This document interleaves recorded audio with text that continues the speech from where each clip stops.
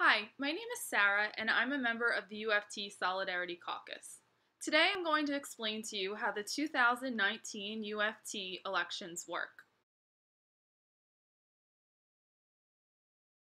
UFT Solidarity is a caucus of the UFT challenging Mr. Mulgrew and the Unity Caucus. The Unity Caucus has been in power since the UFT began in the 1960s. It's time for a change in leadership. UFT members will receive a ballot in about April or May of 2019. The ballot will be multiple pages highlighting candidates that are running for positions from various caucuses.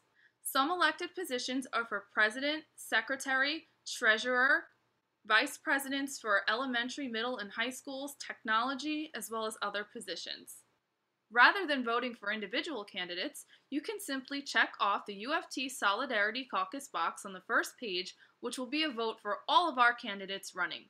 After voting, you place the ballot in a special envelope marked ballot and sign your name.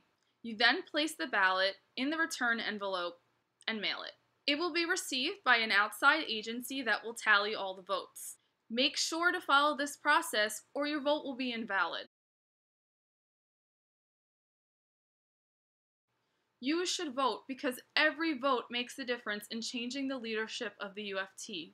Less than 30% of our members vote, so every vote makes a difference. So Solidarity can win by increasing voter turnout. Make sure to access our next video that will contrast our positions with Unity.